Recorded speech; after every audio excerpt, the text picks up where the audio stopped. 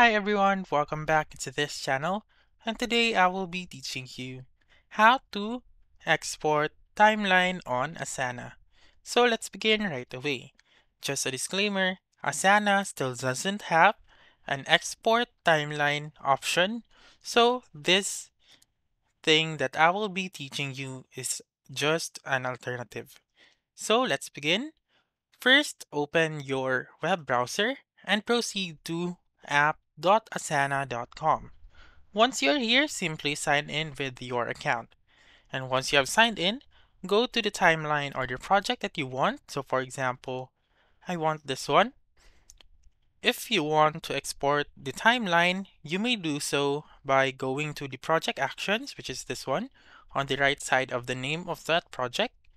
Click on project actions and then click on export and click on sync to calendar. So what this will do is that it will sync to your let's say for example your Apple calendar, or you may also sync it to your Google calendar. So basically the only thing that will sync will be the tasks or your timeline only.